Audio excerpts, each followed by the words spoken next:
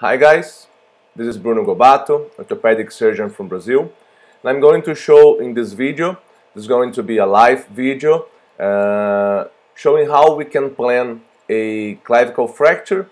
This is a lady that has a clavicle fracture for 5 months, so it's almost like a non-union fracture, it's very displaced. So the first step we choose is to open the DICOM files from the CT scan. I'm using a Mac computer for this purpose, and I'm using the Horus software. Horus is a free software you can download from the internet, and you just need to open the DICOM files from the CT scan, and then save as a STL 3D file. But let's go to what it's important.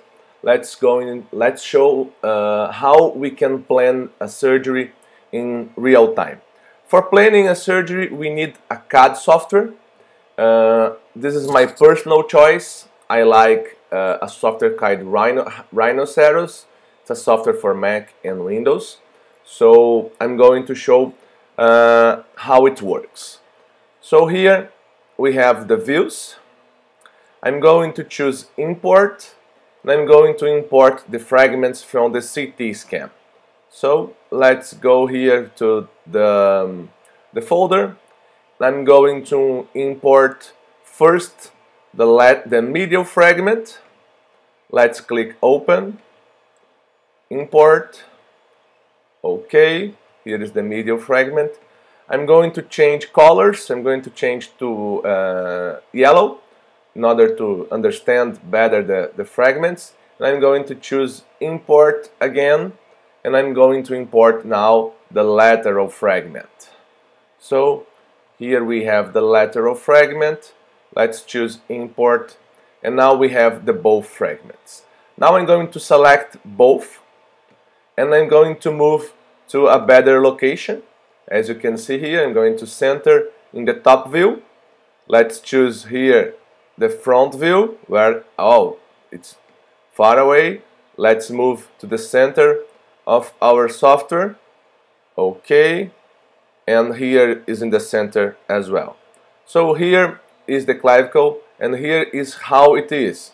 It's understandable that it will not heal, has a shortening and a very displaced fracture. This is the lateral fragment, this is the medial fragment. You can see here the CT scan did not scan well the proximal and the distal part, because it's a very cancellous bone, but it doesn't matter for us. So here we have the original. Okay, I'm going to select again both, and I'm going to rotate them in order to be in the best position to reduce the fracture. So I think it's almost okay. Let's rotate again. Let's rotate a little bit like that, and I think we are okay. So this is the original file. I'm going to save original. Okay, now let's reduce the fracture. Okay, I'm going to duplicate. I always like to have all the steps saved, so I'm going to save reducing. Okay, here we can use to check some measurements. We can go here to analyze and distance, and we can check, for example, the displacement. We can select here the inferior part and the inferior part, and we can see that we have 2.9 millimeters displacement. We can analyze the distance in any location, for example, this posterior or anterior view, there is no matter. We can look for example, this from here to here, and we see we have 13 millimeters in distance. So this is a 3D measurement. We can measure in any views. We can try measuring as well the shortening, but for this case it's not important. Now let's try reduce the fracture. We can reduce by using the medial or the lateral fragment. Generally we try to reduce using the lateral fragment. So for this purpose I'm going to move a little bit up. Okay, I'm going to move a little bit like that. Okay, it's almost okay, but this is something that we see very often. We have the rotation, we should check. I think the rotation is not that good, and we can see this is not entirely correct reduce yet. We can change, for example, the rotation in this view a little bit. We can rotate a little bit also the medial fragment, and we can recheck if everything is alright. So here I think we have almost like a good reduction. I'm going to move a little far away to check. Okay, I'm not okay yet. I really think we need to rotate the lateral fragment. So let's try doing that.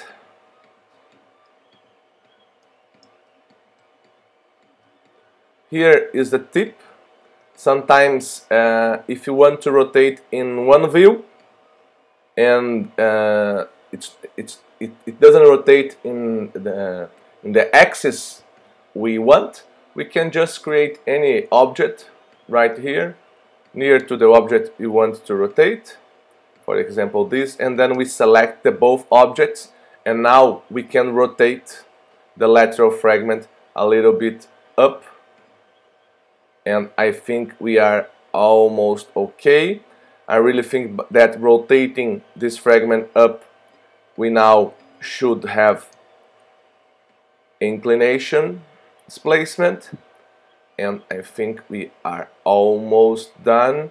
We should now rotate a little bit through this axis and reduce the fracture for the best fitting position. Remembering this is a non-union fracture, so the reduction will be not perfect. We should try do our best for the shortening and for the correct position of the clavicle. Let's check again here how it's done. I think we still have some misalignment in the rotation. I'm quite not sure we are in correct position. I'm going to rotate a little bit up, just like that. I'm going to rotate a little bit more. It's normal to see this, and we should now move a little bit down, and we should have a better reduction.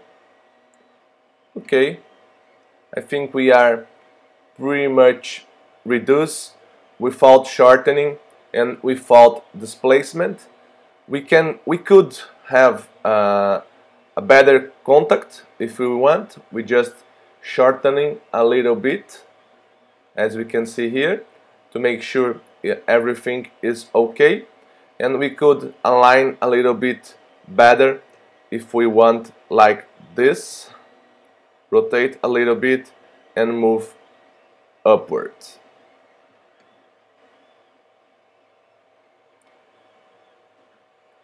I think we have I think our reduction is worst right now, so let's go back. I think this is better. So when we are okay with our reduction, we can choose our plates. So here we have the plates, the locket plates I have already drawn. Let's select, I really like the longest plate generally. Let's see if it fits well. I'm going to rotate in order to be in a better position again, like that. Okay, let's place the plate. Remembering, let's put in the best fitting position. This is a left plate. Actually, let's change for a right plate. Okay, I think it's okay. Now we can check the correct position for the plate, and if we are okay with that, our planning is done. We can go a little bit lateral, or we can go a little bit medium. Maybe this plate is it's larger than we need. Let's check if we can have another plate, but for this non-union I prefer larger plates. Let's check this plate. Okay, remembering this is the left plate, so let's change for the right plate. It's just mirroring it. Okay, let's move upwards. I'm not okay. This plate is more for the lateral fragment, so this is not okay for us. Let's change plate again. So this plate is not good. Let's try this plate. Okay, rotate. This should be better.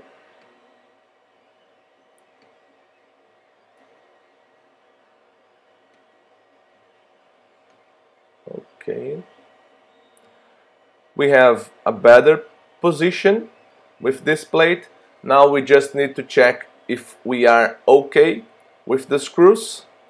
So in the medial part I should have 3 locked screws and 1 good cortical screw, and for the lateral part I should have here 3 good locked screws and 1 cortical screw. I think I'm okay with this plate, so I'm going to select this plate. I'm going to move away, and I think we are done.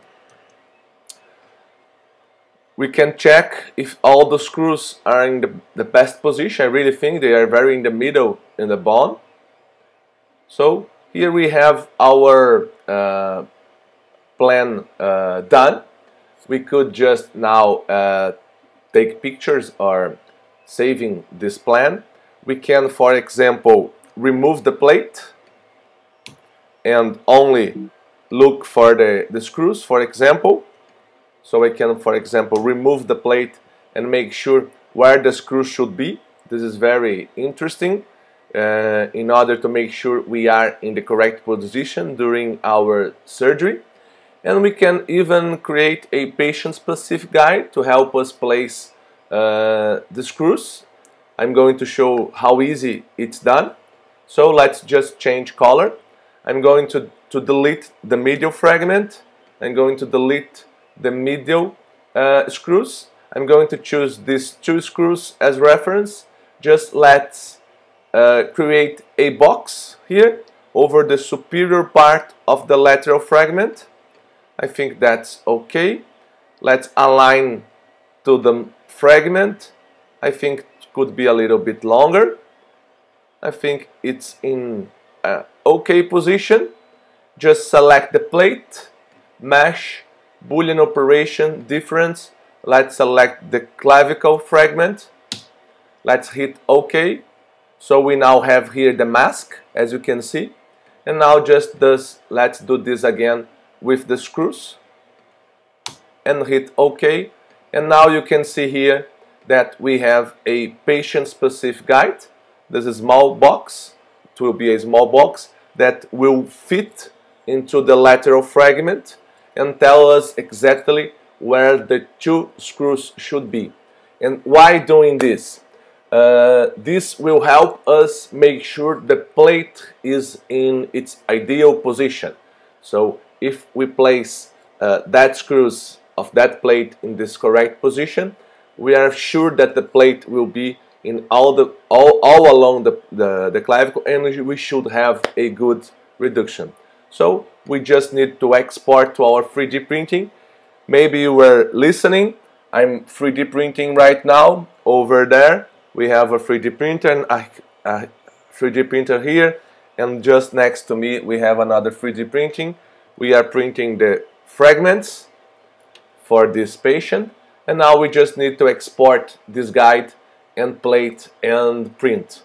So thank you for this video. This is a very simple, very homemade video with no edits, with no cosmetic cautions. We just would like to show how easy and how can be done, how we can plan a simple correction.